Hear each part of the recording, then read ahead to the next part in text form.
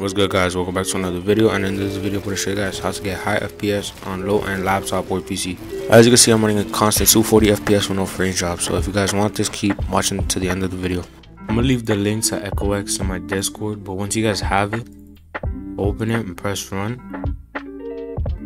Now that it is here, I'm going to click C.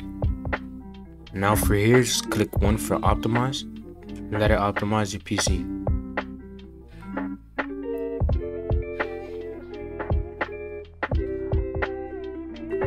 Now that you guys have that, press 2 for more and copy these settings.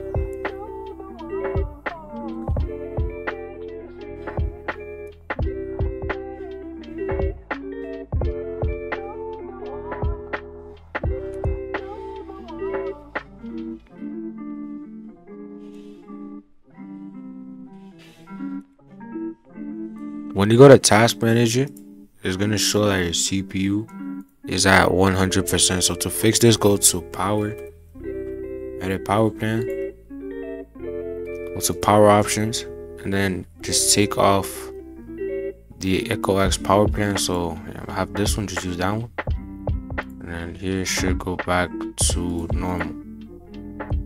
Anyways, thank you for watching. If this did work, make sure to leave a like, comment, and subscribe. But yeah, thank you for watching, and peace.